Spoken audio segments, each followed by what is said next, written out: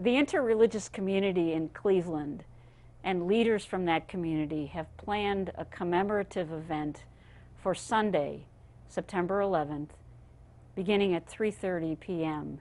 at 200 Public Square, to which the public is invited. The goal of this event is to be inclusive, inviting all the religion, faiths, and beliefs to come together to recognize that most of the religion teaches us about respect and compassion for every human being and the dignity of each individual human being. And that's what we want to convey on this event.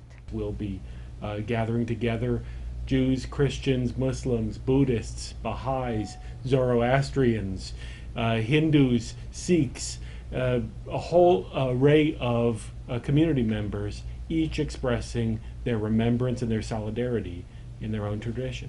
The beauty of the community is in the differences. We all are different in many ways, but yet we are similar in many ways also. So our goal really is to be very present that day, to experience the moment of the 10th anniversary of September 11th in unity. We won't all do so in a uniform way, but in unity, in compassion for each other, and in hopes of helping a dialogue grow between people of diverse faiths.